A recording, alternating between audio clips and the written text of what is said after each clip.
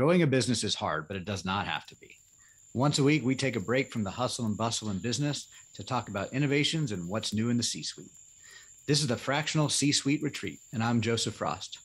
Pull up a seat at the fire, grab a drink, smoke a cigar, and just join me as we relax, learn, and get inspired. This retreat is sponsored by Your CMO, helping organizations grow with better marketing strategy. Today's guest is training and coaching sales and customer success reps and teams all over the country. She has over 20 years of experience in the SaaS industry. She's principal at Sales Acceleration Group. Welcome, Kristie Jones. Welcome, Kristie. Joseph, thank you so much for having me on. I'm looking forward to sharing some wisdom with your audience. Yeah, wisdom from St. Louis. I'm excited to have you here. Yeah. Well, let's start with a quick focused question on the C-suite.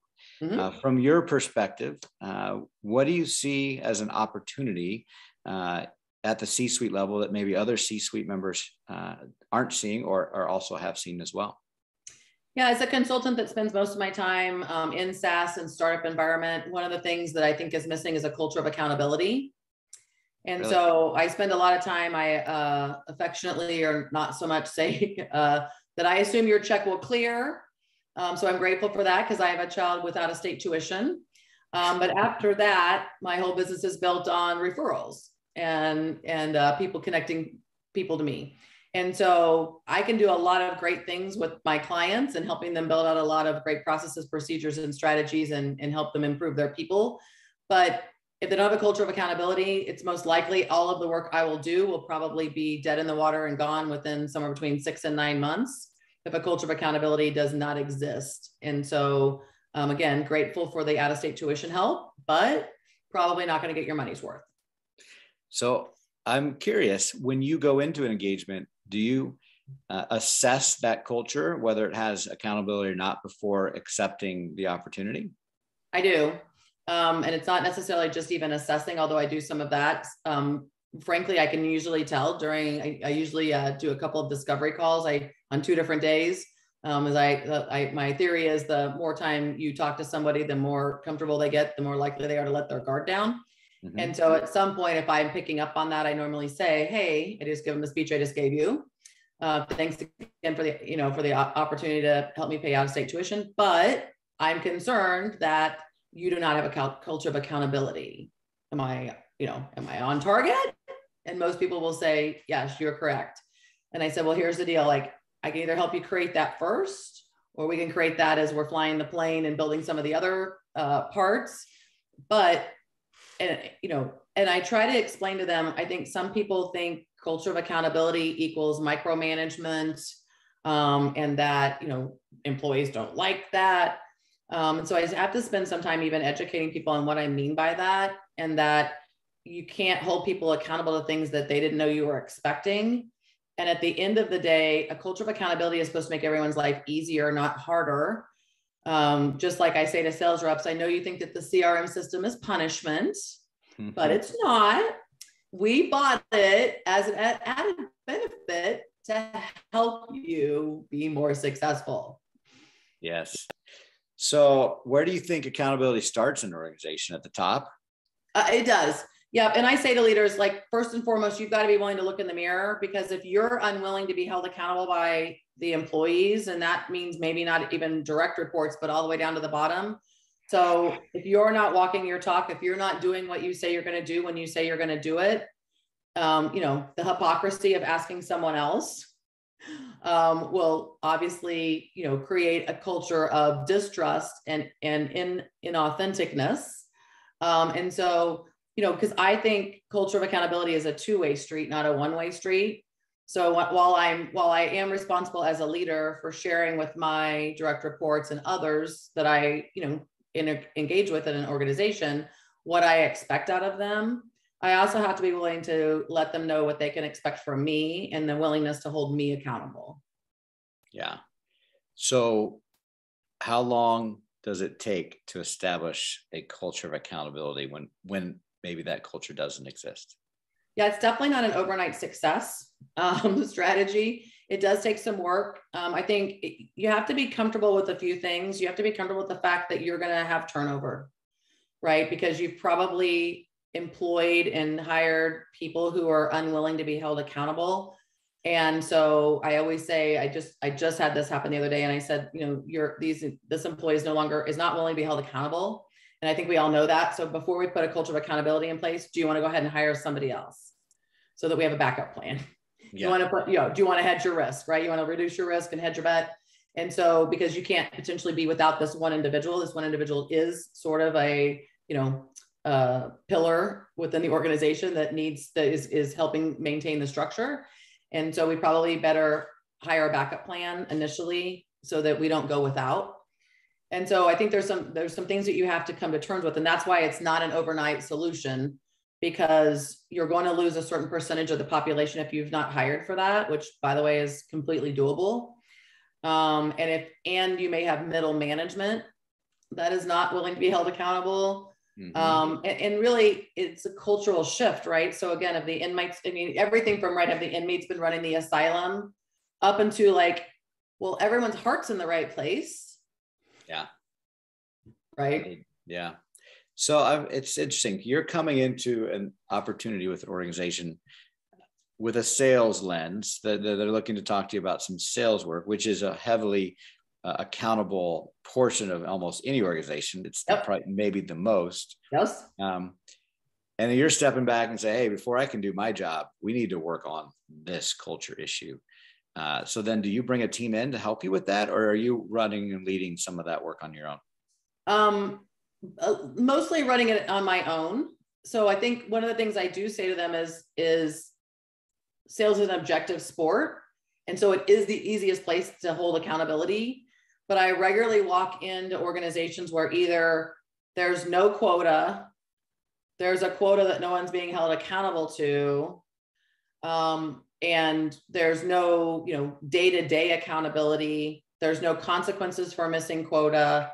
And so it just depends on where we're at, right? And so when I say to them, do you have a culture of accountability? Sometimes they say, what does that mean?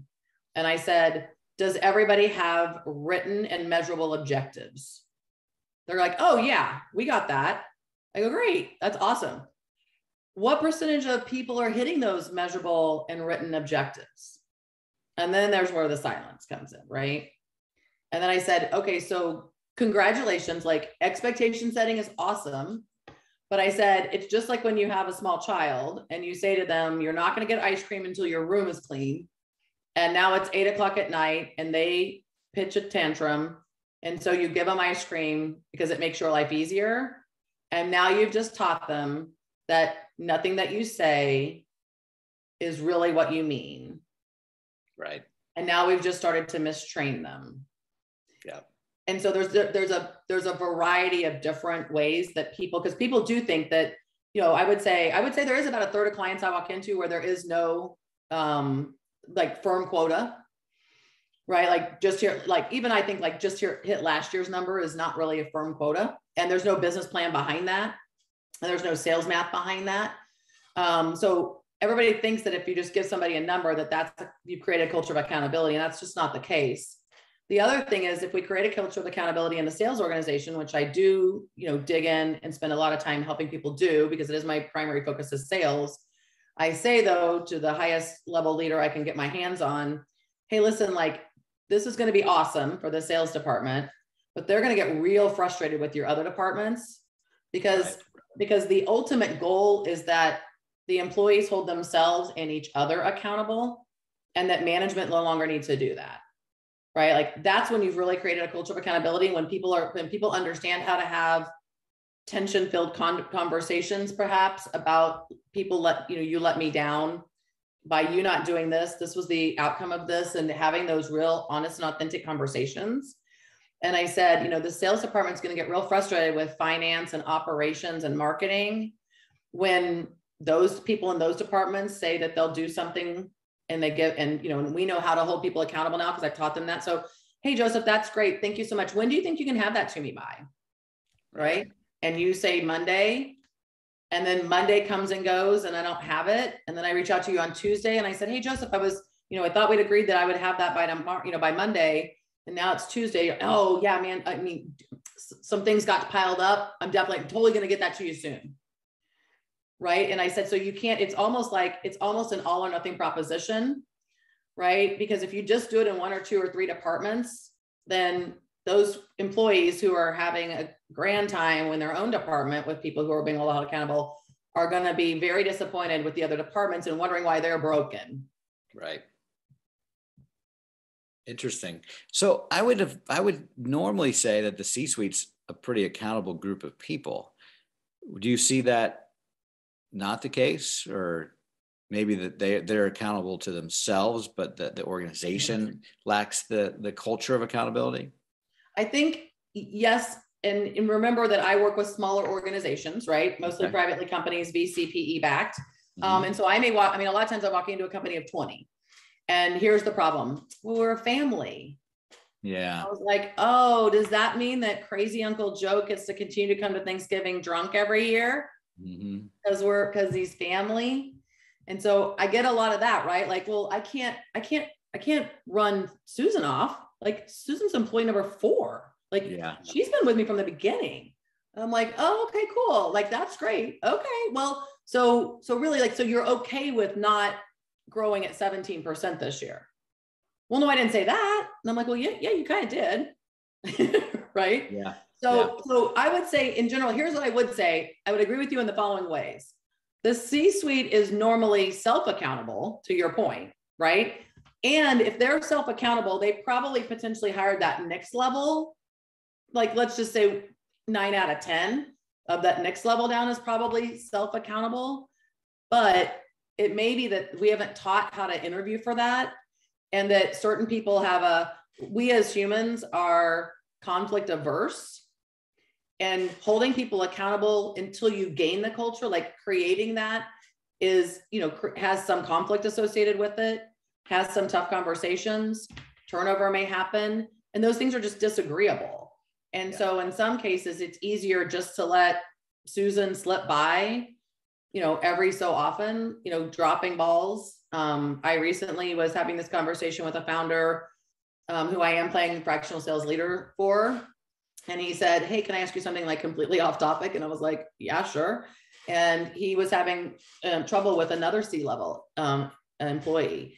And he said, like, I'm not sure what's going on. Like, he used to be completely reliable and this, that, and the other. And now he's dropping balls and I can't count on him. And that the work that is coming in is subpar. And like, I don't know. I don't know what to do. Like, I'm afraid to have this conversation. And I said, well, people are patterns and the pattern has changed. So it could actually be something in his personal life. You have to like assume that it's not necessarily that he's bored with the work or whatever. I said, I would suspect that it's something in his personal life that's dragging into his professional life. And I said, so I think there's lots of ways we can start this conversation in a compassionate way, assuming that that may be the case. And so, but even again, like even I have this conversation with founders occasionally who are completely, self-accountable, but even are struggling to have a conversation with someone who, again, is at a high level that they also have when you get to that kind of level, a lot of you have personal relationships with these people as well. Right. So, I mean, it's just conflict is hard and it's disagreeable. And these are hard conversations to have. So, but as I started out by saying at the beginning with you, we are doing this to make everyone's life easier, but you're going to have to go through, I mean, again, like, you can't just drop 20 pounds without altering your diet, adding some cardio, maybe cutting the alcohol out, right? Getting 8 hours of sleep. So you can't expect to get to where you want to get without making some changes that may be a little bit painful in the moment. Yeah. So when you walk into an organization that is has a culture of accountability, how does that look and feel? People are open to deadlines. People ask you for deadlines. If you forget, the quality of work is appropriate. People are able to have that authentic conversation around, hey, like this project didn't really turn out as well as I thought. I had the good fortune of working for a CEO at one point who sent out a letter to the employees every Sunday night through Salesforce Chatter. And he held himself accountable and others in the following way. He said, hey, so here are my top 5 priorities for the coming week. here are the top 5 things that I said I was going to do last week and where I land with those. He always committed to having 5 conversations with existing clients a week. So here are the 5 clients I'm going to have. And then he said, and here's my compassionate criticism for the week. And he would never call an individual out, but he had no problem calling a department out and saying, as a result of this happening, this is what this was the consequence. So I always say, like, no matter what your decision is or what your behavior is, there are consequences for everything, good and bad. And so he called them compassionate criticisms. And, I lived that culture of accountability on a day-to-day basis there.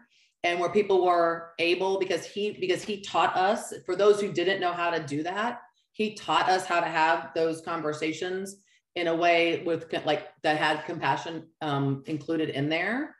And, it made us better. Right. And I think that's when you have a culture like that, you're going to get A players, and your A players are going to stay. And so as we're currently talking about the Great Resignation, and I just wrote a blog post on the connection between the Great Resignation and inflation. Mm-hmm. And being proactive. And if you're worried about, or you need certain A players in your organization that won't leave, how you have to be proactively approaching them about this money problem that's causing all kinds of grief.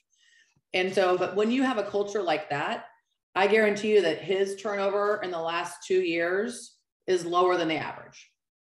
Right. Yeah. I mean, here's an interesting example, because I just participated in this 2 weeks ago. Former employees that work for the company, obviously I'm one of those because I own my own business now. They have an alumni organization. And so the CEO came to St. Louis and held an alumni event for lunch, or took us to the cool barbecue place in the cool part of town. But, we got the private room in the back, and the current St. Louis employees that are at management level and above came and joined us, those of us who are alumni. That's amazing. That's amazing, right? And he does this twice a year. We have offices, they have offices in San Francisco, Phoenix, St. Louis, and then overseas in India. And so we get in, and when they are looking for certain levels of people, the alumni get an email saying, hey, don't know if you know of anybody, but we're hiring for this higher level position, and we're looking for somebody. And our best leads come from people like you who've already worked here, because if you've worked here, who will fit the culture. Yeah. What a great idea. How long has that been going on? Like as long as I've been there. I mean, I've been gone for 6 years, and I was there for 2 years. And it was in place when I got there, and it just feels different, right? When you leave, it doesn't feel like, even if you were terminated, right? I mean, I literally sat next to a guy that I had terminated. So you're welcome as a terminated employee also. You're an alumni. Interesting. That's very intriguing. That is very intriguing. That's one of the best cultures I've ever worked in. But they attract the best of the best as a result of that. Like that was not by happenstance, and that was top down. That was a VC backed venture, and now it's a PE backed. Same CEO is still in place, but they were the first unicorn in their space, $1 billion company. And almost all of the mid-level or higher level managers that I worked with are still there for the most part. All of the mid-level managers in the St. Louis office are still there 6 years after I left. So that was a SaaS company. You work primarily with SaaS businesses. Yeah. Yeah. SaaS businesses are relatively new, and they're unique because there's so much margin in them. Yes, there's a lot of margin. It's crazy. As a marketer, I look at SaaS businesses like those are nice businesses, but they have their own things that are difficult. Where would you see some of the challenges and opportunities that come with being inside of a SaaS business? The opportunities are it's not super complicated. I think one of the reasons why I stay in SaaS is, if you want to add a feature, it's like, how many developers do we want to throw at it? So to create sense of urgency is always there, and it moves at such a fast pace, because it really is. I mean, make it sound simplified, right? You obviously have to have money for developers. But I did a 10-month stint, which was my one professional mistake I always am very honest about. I joined a VC-backed holistic pet food company. And I was so excited. It was VC backed, and I was going to run Canada and the inside sales team. And the CEO and the COO had just come from turning around Breyer's ice cream and saving that company. And I was like, awesome, like smart people and whatever. Yeah. Pet food's not sexy, first off. And there is nothing fast about new product development. Right.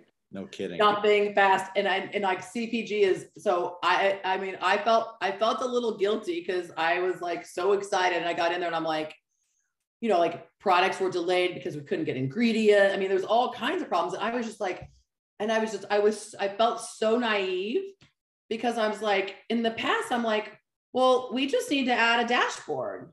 So like, how long do you think you'll add a dashboard? They're like, well, I don't know. When do you need it? I'm like, 5 weeks. So like, okay, well, we just need 20 developers working 12 hours a day or whatever. And like 5 weeks later, we have a dashboard. I'm like, this is awesome. So this is one of the things I love about SaaS, right? Is the speed at which you can do things. If you have, again, most of the clients I work, like I said, are funded. And so it really is, I mean, when you get funding, it's people and product, right? That's where money gets thrown, people and product, and mostly sales and marketing people and product people.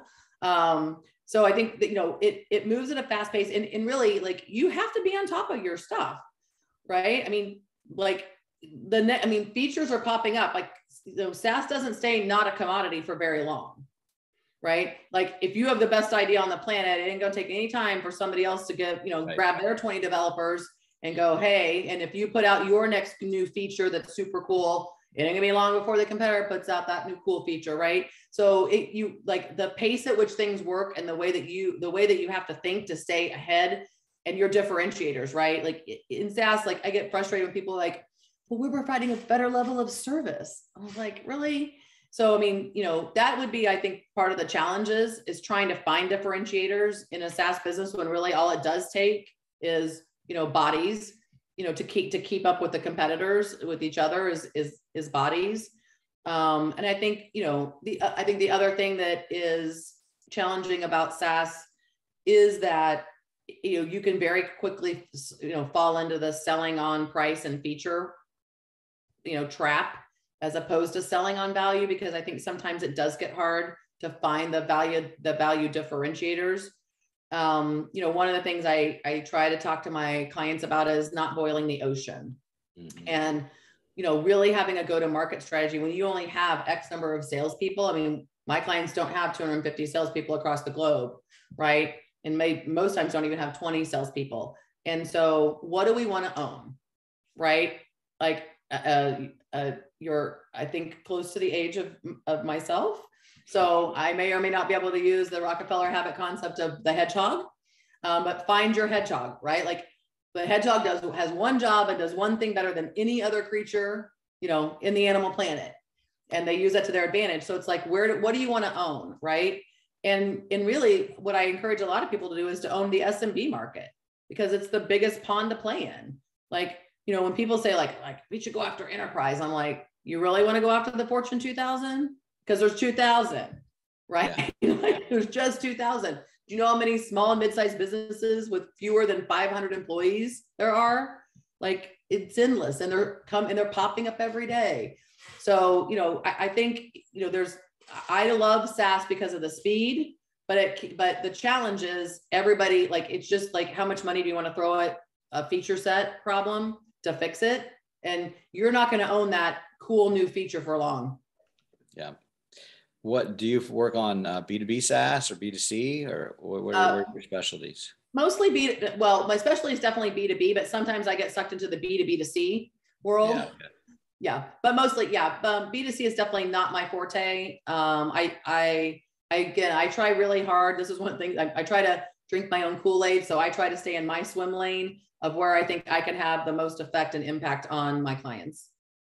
So we work a lot with companies, and our marketing approach is very much, how do we align marketing and sales to get them to work together, get the same, everybody in the same direction, because there's so much that needs to happen together. in a SaaS environment, where do you delineate where marketing leaves off and where sales takes over? Yeah, good question. And there are cases where I walk into companies that don't have a marketing department, so that's always entertaining as well. But this is how I describe marketing's job. So first off, this goes back to sort of the culture of accountability. If marketing doesn't think that they own lead gen, then I already know we've got a problem. Right. So again, unless you're Coca-Cola or Nike or something of that sort, brand doesn't matter. So I don't need a brand agency. I don't need some cutesy little developer, who wants to, redesign the website on a weekly basis. I need someone who understands, social media, digital marketing, content marketing, event marketing, right? Depending on any combination of those, depending on where we're going to lean heavy, right? But marketing has to own lead gen, and that should be their primary focus. So I'd say it's marketing's job to warm them up. It's our job to cook them.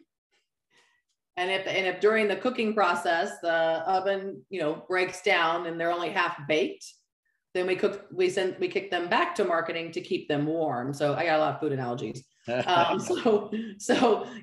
go, we never want anything that we've warmed up to go back to frozen pizza, I say. Yeah. Okay. So we always want it to be at least like, you can eat cold, we can eat cold pizza, but no one wants to eat frozen pizza. So by God, if it gets hot, if it's, it comes into marketing frozen, they warm it up, we get it to bubbling, we get it to 400 degrees. But if it sits out too long on the counter, we got to make sure that marketing picks it back up and puts it in the fridge at least, so it never goes back to frozen. I like that. I like that delineation. Marketing owns leads, sales cooks them. How do you focus on customer retention? Does sales get involved in that? I would prefer sales not be involved in that. I, again, as a big proponent of customer success and someone who's run that department as well, I want my hunters hunting. So I truly believe that from a personality trait or a trait standpoint, hunters, and this is, I got more Kristie-isms for this one. So hunters will be happy to procreate, carry the baby for 9 months and give birth, but they don't want to raise the baby. Right. And the farmers are like, why would I want to go through that kind of pain when I can be the one to celebrate all of the milestones? Mm-hmm. I want to take the training wheels off, and I want to drop them off at the first day of kindergarten, and I want to be there at high school graduation. I want to walk them down the aisle. And so I think you're setting people up to fail if you're asking them to do both of those jobs. And so I want the people who want the unlimited income, no cap, super ambitious.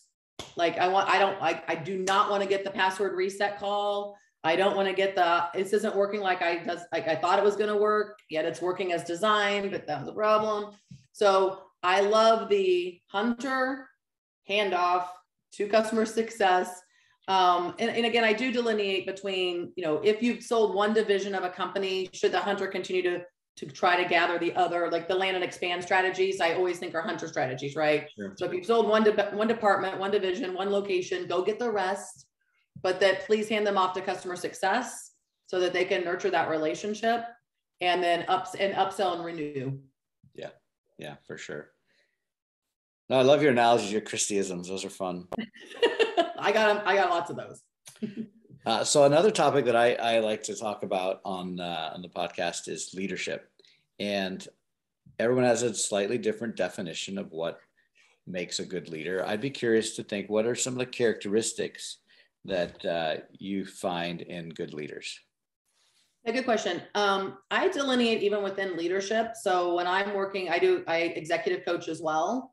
And when I'm first meeting with a new executive coaching client, I say to them, I need us to work through understanding the difference between leading, managing, coaching, mentoring. And so I think first and foremost, you have to have the ability you have to not only have the ability to do all those as a top-notch leader, but you have to understand when you need to do each of those, right? When we need to coach, when we need to mentor, when we're just managing the numbers and the activity. And then really when we're leading and trying to take people to another level. Okay. And I think all of those come into play at different times and stages as you're interacting with employees. I also think, more and more now, and it really is I call, here's another Christieism. I just call them the zillennials. I've blended the Z and the millennials together. I just call them the zillennials. So like the zillennials want collaboration, right? They want to be included. Like we used to call it buy-in, but it's more that the zillennials don't just want to buy in. They want to like be in, right? And so, I'm fortunate enough to work with a lot of younger founders that are in potentially their 30s, early 40s type thing. And so they're not as far removed from the zillennials as I am. I have a zillennial in my life. And so, and really trying to understand where they're coming from and what they're looking for. I think, some of those millennials got the bad rap when they were like, they want 3 months later, they want the corner office and they're not willing to put in the work. And, they're not gritty. They all got the trophy. And there's for sure, there's some of that, right? But I think, right now, I think leaders need to know how to inspire and, the zillennials. And I delineate motivate versus inspire. And I use that word intentionally because I don't think you can motivate the unmotivated. I can only inspire the people who are already self-motivated. And so, but this group that's coming in, that's going to take over, you have to understand how to communicate with them. You have to understand how to inspire them. You have to understand how to get them. So, good leaders have followers, right? Just right. Organically. And so you can't lead through title. You can't lead through fear. You can't lead through intimidation. You have to, and I think part of that just comes from, but just like being honest and authentic and saying, I don't know, or I'm not sure. I mean, like I said, the pandemic was hard for everyone, but it actually wasn't as hard for my startup clients because we live in uncertainty every day, right? We live in pivot, uncertainty, new messaging, new go-to-market strategies, new verticals. Like this is where we live. And so like the pandemic was built for us.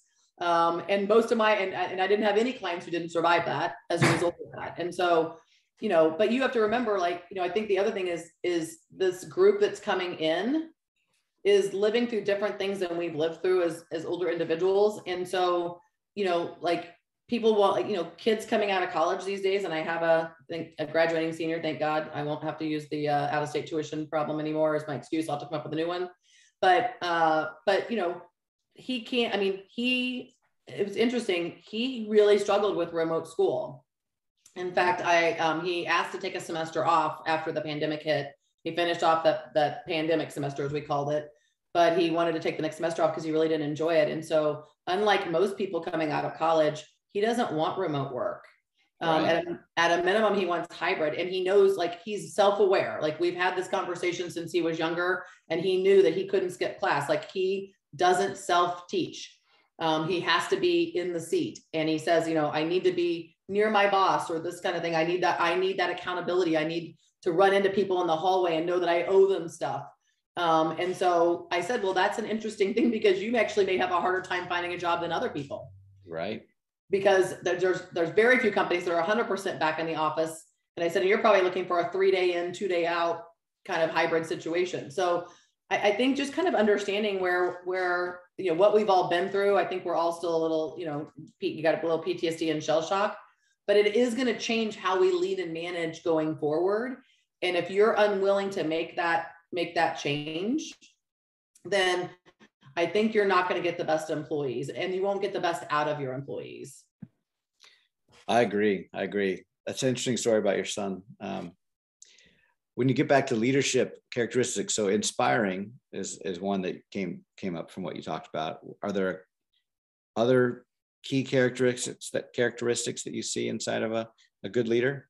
You got, trust, right? And that's that walking your talk, right? People are, you have to be a trustworthy individual. You have to be, and you have to be someone that seems competent, right? I talked a couple of times, I think already on here, that I've had the pleasure of working for some really smart people, and people that you want to learn from and you want to follow. So I think, you have to be competent. You have to be confident.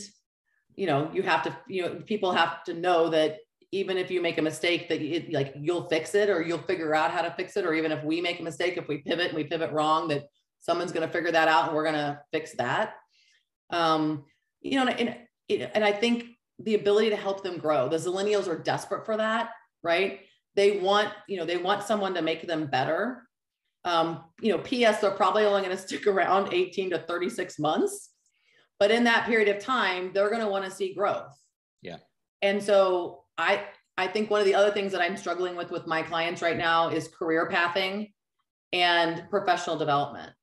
Yeah. My executive coaching business has blown up. I was not executive coaching anyone pre-pandemic, no one. And now I have 5 executive coaching clients. And the company's like, I think I could put whatever price tag I wanted on that. Like I literally sent out a contract yesterday at a price that I was like, I have a little supply and demand issue going on right now. So when that happens, my prices go up.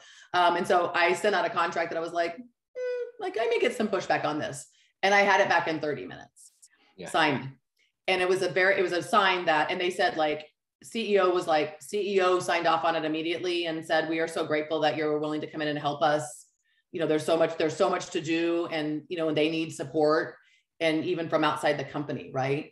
And so, the ability to provide that professional development opportunity.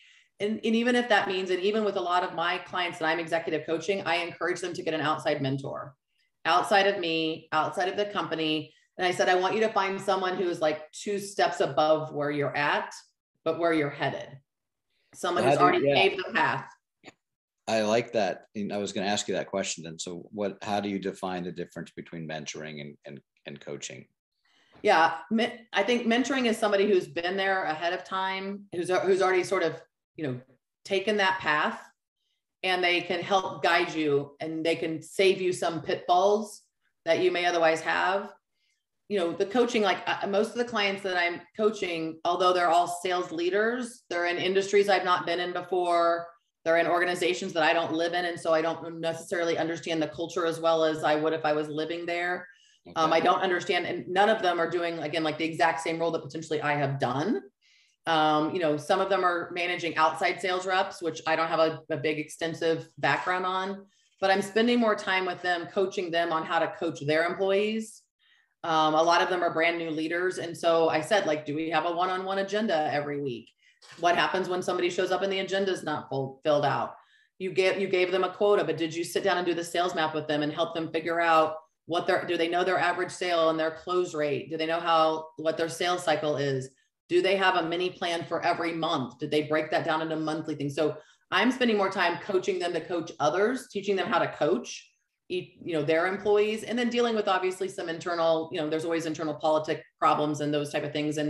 But I teach them how to manage up, manage laterally, and coach down. I spend a lot of time on the coaching piece, but I want them, like, from a mentorship perspective, I think a lot of times with mentors, your personal life comes into that. Right. And there are always personal things that sometimes are in the way of where you want to be. And although sometimes my executive coaching clients share that things with me, I think because the organization pays me, I like them having that outside mentor where, there's no chance. And I have a pretty strict confidentiality clause with companies that do pay me. And basically my agreement is if there's something unethical going on or something that will land you in court, you can expect to hear from me. But otherwise I have to be able to build some trust with them. So they get the best out of me and I get the best out of them. But in a mentorship situation, it could be like, hey, like I've got some things going on at home and I'm struggling with how to balance that out. Right. They might not be comfortable having that conversation with me, but they might be happy to have that conversation with someone who, again, doesn't work in the organization, isn't paid by the organization. So, the mentors that I built in my life, are people that I go to with big life decisions and changes, or, I'm really struggling with this situation. Have you had this, situation in the past? And sometimes these are quick calls, and sometimes these are, like 3 hours over wine. Yeah. So you said earlier that a leader is a good developer of people, or understands that development's part of their job as a leader, but they don't necessarily have to be the coach. They just need to understand how to the value of that and put the right people in place, like the leaders that you're working with are bringing you in as the coach, not doing all the coaching themselves or expected to do all the coaching themselves. Yeah, the CRO, I was working with an individual there, and when the company hired a CRO, so she was a VP, they hired a CRO. I met him as a result of working with her. And, 4 weeks later, he called me and said, I've got 2 others of these. And, and we all live, and, everybody lives in a different state. And so everything is virtual. And again, I don't live in their state either, by the way. But he said, like, I think I could use some help. And, I see what you've done with this person. And would you be willing to work with the other 2? And I said, well, I'd like to meet them first, because again, I'd like buy-in. I don't want them to feel like this has been thrust upon them. I had that situation happen with another employee at that organization who was on the operations side, and the CEO insisted that she work with me. It worked out fine, but it put me in an awful position initially, and it put her in an awful position. And it took us, a long time to get to a trust, to a level of trust. But I think that's one of the things I love most about the world that I live in, is the people that I tend to work with tend to know what they don't know. And, whether that's because they're younger, because this is their first entrepreneurial venture, because this is their first startup, because it's their first whatever. And so I love working with those individuals, because then I get to come in and do what I do best. And I try, like I said, try to stay in my swim lane, and I don't take on more, like I don't do marketing. I partner with marketing. I love to partner with marketing.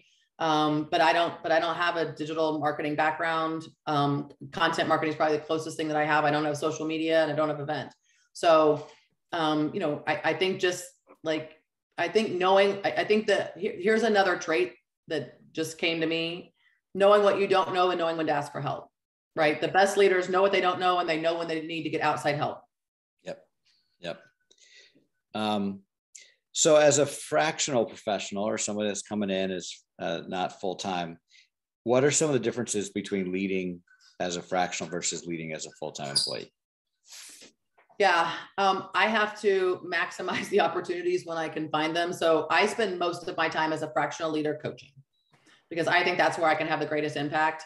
Of course, I put the numbers together. Of course, they help them build their business plan at the beginning of the year. But then I want to listen to call recordings. I want to sit on demos. I want to be in the negotiation call. I jumped on a call this morning to try to save a customer, which we didn't do, in full disclosure. But the rep is new, and the customer success rep is only about 6 weeks new. I woke up this morning, my fractional client happens to be in Romania. So I wake up to problems. So I woke up this morning, and she's like, hey, I don't know if you're available at 9 o'clock your time, but I just got an email from a renewal call I had today saying that they were not going to renew. They were willing to take the call. And I was like, absolutely. Right. So I pushed my other 9 a.m. Romania meeting to 9:30 and jumped on that call with her. And I think those are the ways, like if I'm only going to be able to spend 10 or 15 hours a week with those individuals, then I think coaching is where I can add the best. I'm a process-driven person, so I'm going to take care of the process. I'll do that on the side, so to speak, because I don't have to interact with the people to fix the process or to improve the process. So I will do the process part and, do the process training part. But as far as how can I impact a company quickly and in a sustained way, it's continuing to make the people better, improving their skill set, and doing that by showing sometimes. But, today I said to her, and this is what I normally do, is I said, hey, since this is the first time we've done this, I want to tell you like how this was going to roll. I said, we're doing our pre-call planning. So I won't get on a call unless we've done some pre-call planning call. So I said, we're having our pre-call planning call now. We've been into HubSpot. I've seen whatever. We've seen I've seen the usage. You've given me a little background about the personality of this individual. And I said, but I'm really here to support you. And so if you want me to jump in because something happens and you are uncomfortable as a brand new employee handling it, then I just need you to say, hey, Kristie, you're probably a better person to take that. Right. And then I will jump in and save you, but then we can coach afterwards on it. But I said, really, I want to be here just to support you in case something comes up that you aren't familiar with. But I think that's where I think any fractional employee, any fractional leader, particularly in the sales world, this is where, this is the piece. The reason why founders hire me to do fractional is because they're not doing any of that call coaching. They're not sitting in on demos. They're not giving that kind of sales skill feedback. Yeah, absolutely. How hard is it to plug into the culture in general, not just the culture accountability, as a fractional versus a full-time employee? Harder for sure. Here, I don't, for the most part, the majority of my fractional clients started as what I call project clients. So like in the current case that I just gave, I was in there for 8 weeks helping that. So I did a 4-week evaluation. Then I spent 4 to 6 weeks putting the pieces of the process together that were missing. And so then I was starting to have a feel for how that goes. with almost all of the clients, I can't think of any exceptions. Of all the clients I've done fractional sales leadership for, and I always run at least one fractional sales client at any given time. So over 6 years, I probably had 15 of them. Because initially I did a lot more in my early stages of my company and career there. But I try to get, I'd like to spend time in person. Yeah. So in the first, if I'm doing an evaluation, I want to be on site for at least 2 or 3 days, and I want to sit in the middle of everything. And I want to go to happy hour afterwards, and I want to go have lunch with somebody. And so I think like it'll never be perfect, but I try to immerse myself as quickly as possible. Again, because I stay in my swim lane, a lot of my clients have similar cultures as a result of either being funded by the same VC, or this founder recommended me to this founder, and that there's some similarities there. So, when all my business comes from referral, it's more likely that the cultures are, more similar than dissimilar, but it's definitely never going to be perfect. Yeah. When you, if you were to give some guidance to a company looking to hire not just a fractional salesperson or sales coach, but a fractional leader, what are 2 or 3 criteria that person should look for specific to fractional? I think you need someone who's been there and done that, right? I mean, there's like, if you need to solve X problem, that person better have solved X problem somewhere else and knows how to do that. So you need somebody who's going to come in and hit the ground running. You need someone who's got a partner mentality, and you need to kind of outline the expectations, right? And so because I'm fractional, although my contracts state that when I'm not like in a meeting or holding, official office hours, so to speak, that I'm available by, Slack, text, phone, email, there's always, I have to have a backup. So when I'm not available because I'm with another client, because I run 4 or 5 clients at any given time, not fractionally, but in general, I do a lot of hiring for companies. I call it hiring help. I project manage the hiring process for people, because a lot of founders don't have any idea how to hire a hunter. So when I'm doing a hiring project, I just put a job description out for a director of sales and got 250 resumes and did 20 phone screens. So when I'm on a phone screen, and I did all of those in 1 week. And so like when I've got 10 hours worth of phone screens in a week, I can't be available right in the moment. And so I need you need to know that, who am I partnering with? And is that the owner? Is that the CEO? Is that the founder? Is that another C-level at the organization who's had some interaction with the sales team? So I think you definitely got to outline those. And then, I have to have regular check-ins. So I always, if I'm fractionally, I've got a one-on-one every week with the founder. And that doesn't mean that I'm the owner. That doesn't mean I'm not in other constant communication, through other methods, but we have a sit down every week. And I think the one big thing I think you've got to hammer out is where is the line in what their responsibilities are. I think it's almost impossible for a fractional sales leader to be held accountable to revenue, because I'm only there 10 or 15 hours. So you have to be realistic about, in fairness, I refuse to be held accountable to a revenue number, right? I hope to impact that revenue number, but none of my compensation is tied to that, because for 10 or 15 hours a week, I can't make the impact that I can make at 40, which is also why I know I don't take on any more than 4 sales reps at any given time. Anything over 4, I volunteer to help them hire a director of sales, because I don't think it's fair, right? Like I can only truly handle 4. Normally 2 BDRs and 2 AEs, or a BDR, 2 AEs, and a customer success person. But I figured out over time that I cannot do justice to anything more than 4. And so, you got to have those discussions too. So I hired that director of sales, by the way, to replace myself. So all of a sudden we were going to be at 5. And I said, like, it's not fair to them. I mean, I can probably make it work to some extent, but they're going to need more support than I can give. And so it's not fair to them. And it's time to hire a 40-hour person. Yeah. Those are great criteria. I think the expectations are key. You have to have that clear expectation going in as a fractional, because the company is looking for all of you, even though they're getting a fractionally. So you have to be very clear about, this is how much you get. And that's hard to do sometimes, but once it's figured out and everybody's okay with it, it works really well. Yeah, I mean, I tell them it's a Band-Aid. The other thing I don't do is I don't stay longer than 6 months. Totally. Because normally again, if it's 1 or 2 people, yes, but if it's 4, I expect in 6 months, we've gotten to a place where we need more. Yeah. Right. And so in general, I have stayed longer, but normally I set up the expectation that I can't handle more than 4 and I won't stay longer than 6 months. I want people to understand that I'm fractional, but I'm truly interim, right? Like I want them to be thinking, I mean, because of the type of companies I work for, growth is the goal because the VCs want their money back. So if we have not grown this situation in 6 to 8 months where we're going to have to replace me because we accomplished the goal, well, then I failed and we failed as a group, right? Yep. So switching gears, what do you like to do for fun?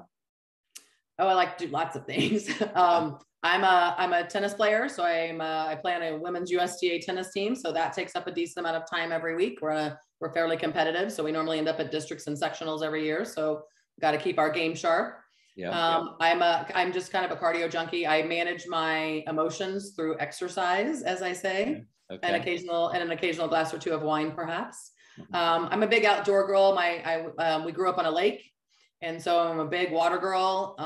Love, like in the summertime, I want to be in water, around water, on the boat, in the boat, and that kind of thing. So there are lots of things. Yeah, I just got my love for outdoors because we were a boating family growing up. My dad owned his first boat when he was in college.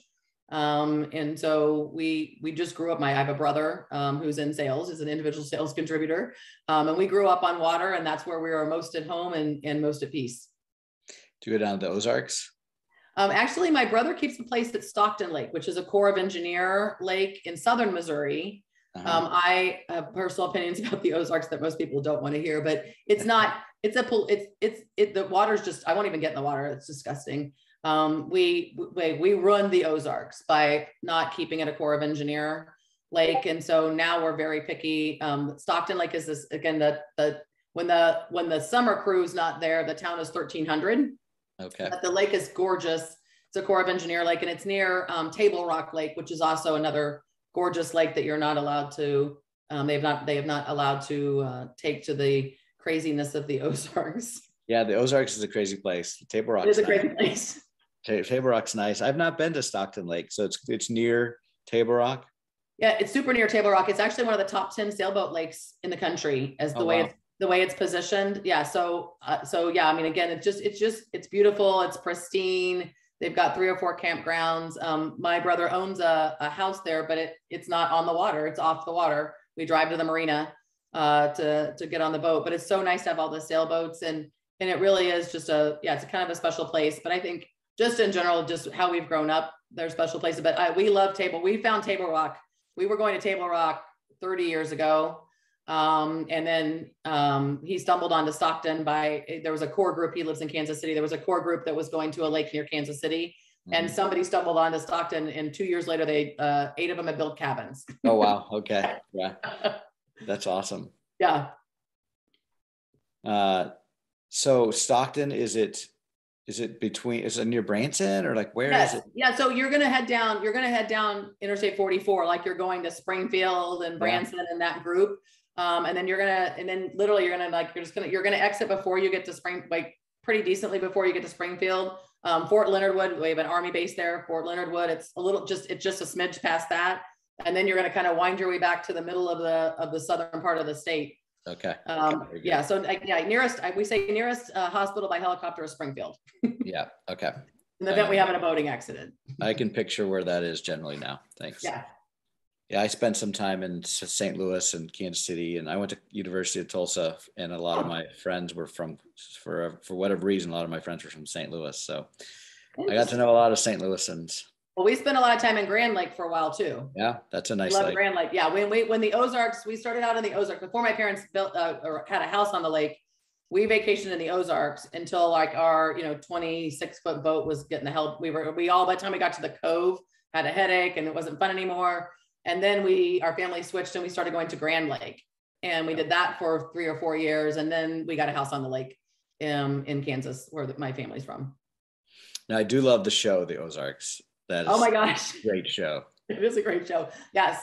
We love the Ozarks for a variety of reasons, even though it is not filmed in the Ozarks. No, but it's a great show. I mean, you see the lake in the back. I'm like, that's not the Ozarks. Right. But I love that show. It's been fun to watch. It has been fun to watch. Yeah, that's one of my favorites. Succession is our new passion. My son and I. I've heard about that. I've not seen. My son. Again, as a college student, he has a lot more Netflix time than I do. So he knows what I like and what I don't like. So he vets things for me and then just says, "This is your next Netflix show." That's good. Well, good. Well, I've really enjoyed talking to you, Kristie. This has been great. Thank you. If someone wants to reach out to you, and I think I might have a referral for you, but if someone wants to reach out to you and learn more, what's the best way? Yeah, LinkedIn is the best way. So it's Kristie, Kristie Jones. Obviously, I'm in St. Louis. You can also visit my website, salesaccelerationgroup.com. But more when I do podcasts, I love people connecting with me on LinkedIn, and I love to ask you, what's the one thing you took away? So you can just tell me that in the comments when you connect with me. Perfect. Well, we'll have all that stuff in the show notes. So if anybody wants to reach out, they can reach out and tell you the one insight that they took away, or one aha they took away from you. Cool. I took away so many. I think the one that that's going to resonate with me for a while is how important it is to have that culture of accountability. And I know it starts at the top, but it really is a culture. It's not just a metrics, looking at the numbers on a weekly basis. It's the peer-to-peer accountability. That's when it's there, it's no longer a manager's job or a leader's job. It's the peer's job. And that's the insight that I'll take away for sure. That's right. That's when you've arrived. Exactly.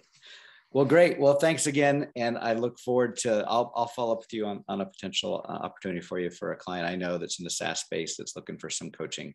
I appreciate it sounds like you might be a really nice fit. Awesome. Thank you so much. It was a pleasure. Yep. Thank you. Have a good evening. You too. Bye-bye. And that's a wrap. There's another successful episode of the Fractional C-Suite Retreat. See our show notes and more episodes at fractionalcsuiteretreat.com. This podcast is sponsored by Your CMO, helping organizations grow, save time and money with better marketing strategy and fractional execution. Visit them at yorcmo.com, yourcmo.com. Spelled wrong on purpose.